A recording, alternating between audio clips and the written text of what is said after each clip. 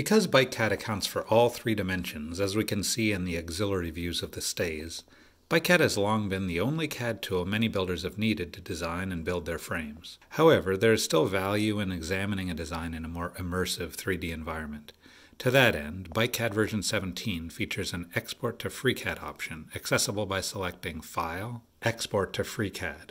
Before clicking Export, there are a few dimensions in the Export to FreeCAD dialog box which will need to be entered, such as specs for BB shell and head tube wall thickness, rim width, seat tube slot, etc. The resulting Python script file can be opened in FreeCAD, which is a free 3D parametric modeling tool downloadable from freecadweb.org.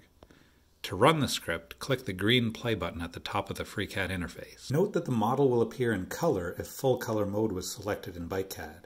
Using hidden line or wireframe modes will result in a white model.